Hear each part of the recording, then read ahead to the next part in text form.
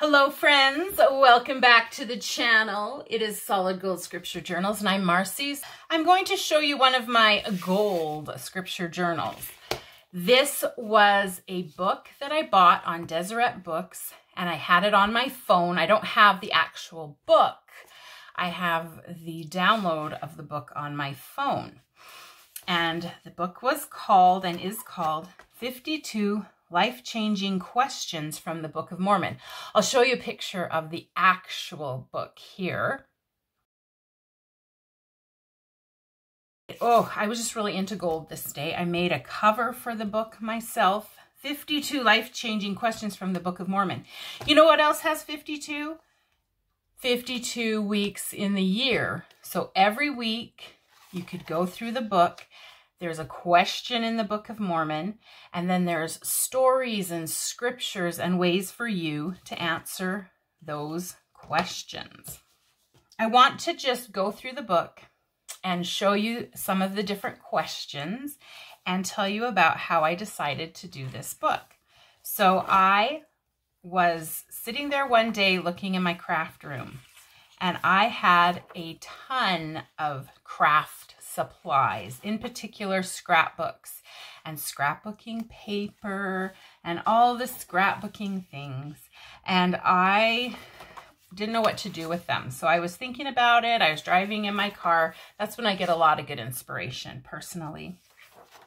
And I thought, well, my son's in kindergarten, so I'll go through and I'll give a whole bunch of stuff. I'll donate it. I'll find places to donate it. Like maybe the kindergarten needs it.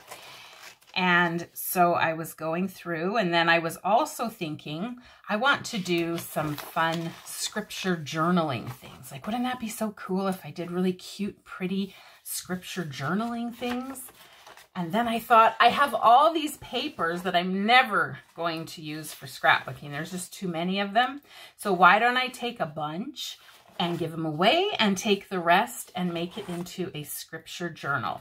And this was one of the first things I did. And I answered all these questions. Oh, look here. I even made a temple out of some silver paper. So it was just really, really fun for me. And every week I did one, and for sure some weeks I would get behind, but then I would catch up.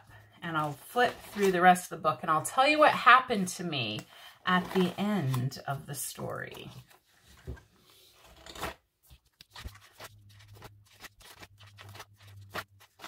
Okay, I'm just having a little fun here. I was starting to learn how to do some beautiful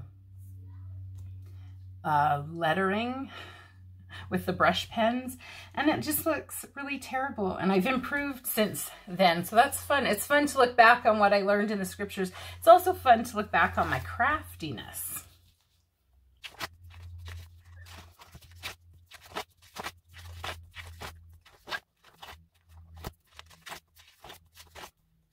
Look, my lettering's getting so much better here. All right, so I was coming to the end of the year. So exciting. I'm almost done this book. Such a feeling of accomplishment. It's Christmas. I'm using all the shiny Christmas papers I had. And then I went on to read the last chapter of the book, and it had more questions. More Book of Mormon questions that they weren't going to actually write out the scripture and give you the history and give you the stories and do all the things. Now you had so much practice. Now you could do all these on your own, all these scriptures. There's 1, 2, 3, 4, 5, 6, 7, 8, 9, 10, 11, 12, 13, 14, 15 more weeks of it. And I was simply done and too exhausted. And I thought I'll just come back to it someday. And today is the day. So for this week, I have decided I'm going to do 7 more Book of Mormon questions.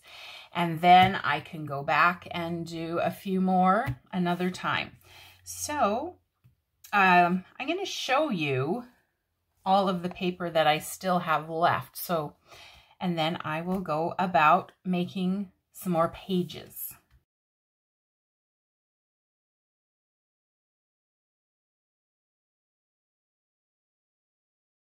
So my plan is to look up 1 Nephi 17:46 and then read it. So it's something about hearts, and then just see if I have a heart here, or perhaps I could see taking this and maybe making the shape of a heart with some white paper.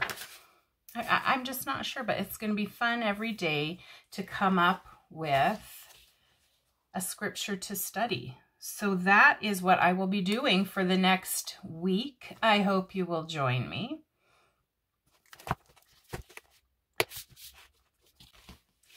And I hope you get what you need from your scriptures today. I'll see you tomorrow. Bye.